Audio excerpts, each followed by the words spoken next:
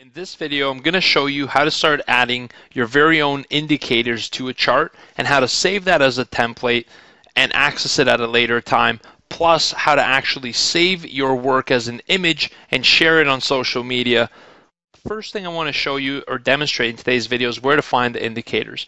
They're located at the very top on the indicators. When you click them, you're going to have a host of indicators, or a whole series of them that show up. These are your built-in indicators, as they call them, your technical analysis built-ins, and there's also fundamental indicators that you could add. You could do volume profiles if you're a pro member. We'll talk about that a little bit later on. And then you have marketplace add-ons. There are add-ons that you could subscribe to and purchase. It's an entire ecosystem.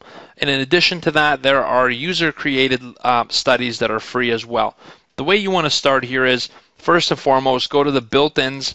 There's also a public library that there are likes on these indicators, and they're coded custom, and they're created by other users. Okay, so there's very many options that you could choose from here. There's an overwhelming amount of indicators that start to get added. Start with the built-ins and create the charts that you're used to seeing. For example, let's say you're used to seeing the RSI. If you type in RSI, you could see here Relative Strength Index. You click on it and it will get added to your chart template at the bottom.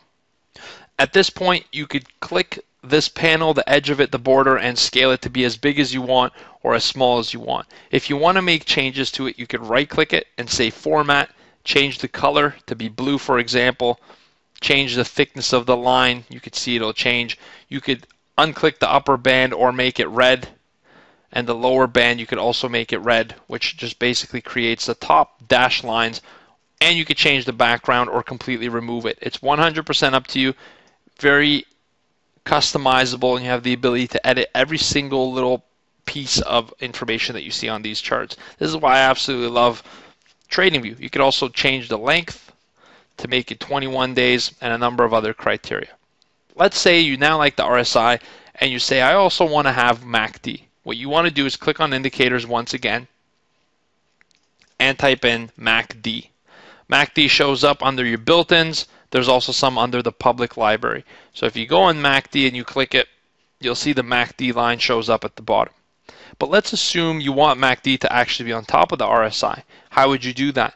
There are two ways. Number one, you could hover over MACD until you get the pointer, click, and drag it up there. And sometimes that won't work. More easily, what you want to do is hover over it and look, take your attention to the very right side.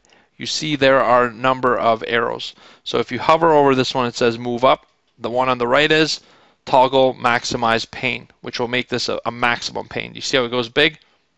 At which point you would just click this little arrow to minimize it once again. So you're able to maximize each one of these panes. You now have 1, 2, 3, or you're able to move them. So if you click on this and say move up, your MACD now takes the place of the RSI. Right-clicking on this and clicking Format will once again allow you to change all of the inputs, and the styling that's used by default could all be customized and changed to your benefit or to something that fits your eyes and your preferences. So now that we have two indicators, let's go ahead and add one more and say indicator. Let's find something in the public marketplace. So we might want to do RSI, and we want to see the public library. A user named Lazy Bear has created RSI bands, RSI percentage B, and RSI bandwidth. And when we click that, it actually gets plotted right on top of your chart.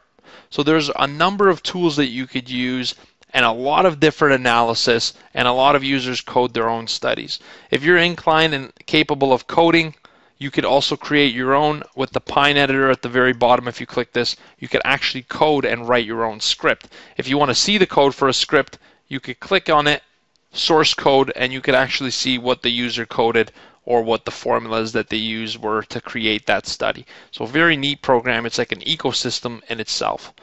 Now that you've got these technical charts saved, you have the ability to do something very neat. You could click this arrow at the top right, and you could say Save As,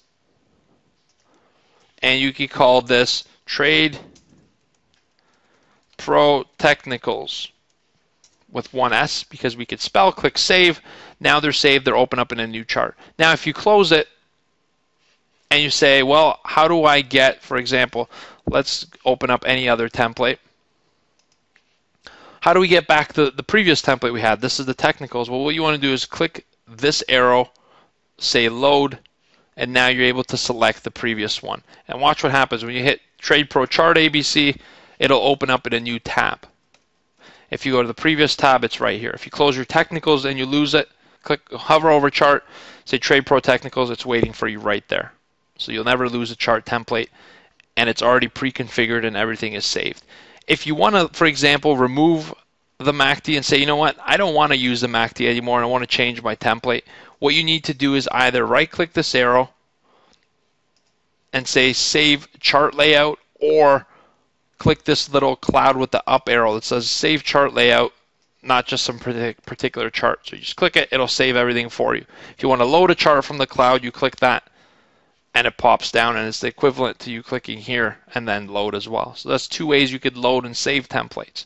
So I've shown you how to create indicators. So in this tutorial so far, I've shown you how to open up a chart, how to pull up your symbol, change the periodicity, how to go in and annotate a chart, and now I'm showing you how to add analysis to it and indicators, and then save that as a template. So I look forward to the next video in the series. Please like, share, comment, or subscribe if you like what we do, if you like this video, and we'll create more for you. If you have any questions, pop them down in the comment box, and I'll personally answer them for you. Take care, and we'll see you in our next installment of the TradingView tutorial.